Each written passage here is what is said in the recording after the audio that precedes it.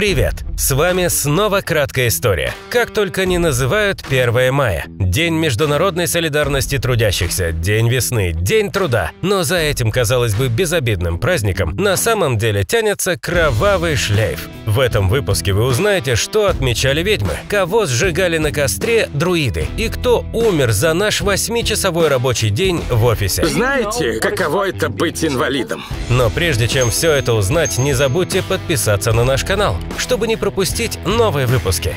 Готовы? Тогда присаживайтесь поудобнее. Мы начинаем.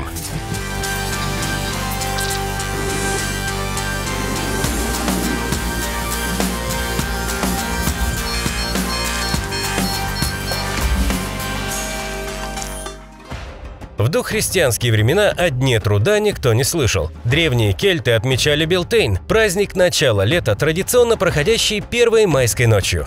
По одной из версий, название Белтейн означает «сияющий огонь» или «огонь Бела-Белена», одного из кельтских богов солнца и плодородия. Именно ему в этот день приносят жертвы кельтские жрецы-друиды. По другой версии, название указывает на древнее ирландское слово «адбейл» – «умирает», что тоже объяснимо, так как кельты делили год на две части – светлую и темную. Белтейн служил переломной точкой, днем рождения большого солнца и смерти малого. Перед началом торжества в каждом кельтском доме гасили огонь, а на самой высокой точке округи делали большой костер из веток дуба. Разжигать священный огонь полагалось друидам, которые при этом приговаривали молитвы от болезней, несчастий, засухи и наводнений. После кельты трижды обходили костер, зажигали об него факелы и шли с ним по домам, чтобы очистить жилье от всего дурного. Также, чтобы защититься от злых духов, они вешали на входную дверь майский сук и сажали во дворе майский куст из ветвей рябины. Участники празднества применяли силу очищающего огня и на себя, прыгая через него и проходя между кострами.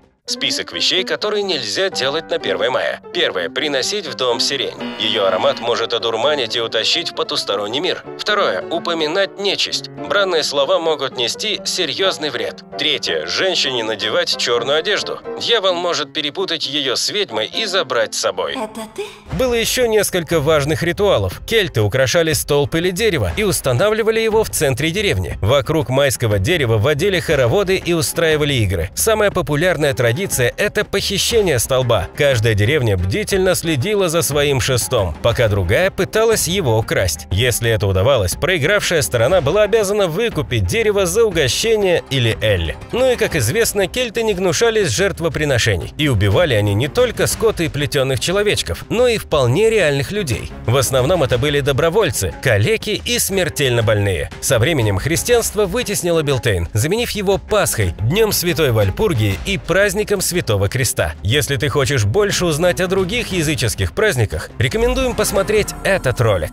У западноевропейских народов существует свой аналог Белтейна – Вальпургиева ночь. Своим именем праздник обязан святой по имени Вальпурга, известной своей набожностью и даром целительства. Монахиня умерла в 779 году. Католическая церковь чтит ее память 1 мая, в канун праздника. Считается, что Вальпургиева ночь – это ночь пиршества ведьм, которые слетаются на высокие горы, чтобы развлечься бешеными плясками вместе с чертями и бесами. В это время в деревнях всегда проводятся ритуалы по изгнанию нечисти огнем, и они почти не отличаются от обрядов, проводимых кельтами. Традиция отмечать 1 мая как День труда зародилась в 19 веке в Чикаго вместе с протестным рабочим движением, выступающим за 8-часовой рабочий день. Митинги шли несколько дней, сопровождаясь постоянными стычками с полицией, пока не достигли своего пика 4 мая. В историю этот эпизод вошел как бунт на Хеймаркет. Один из протестующих бросил бомбу в полицейских, а те в ответ открыли огонь по толпе. 50 полицейских ранило, 8 погибло. Точное число погибших рабочих неизвестно. Полиция арестовала сотни горожан. 7 рабочих анархистов казнили. Если тебе интересно больше узнать о массовых беспорядках, рекомендуем заценить этот ролик на нашем канале.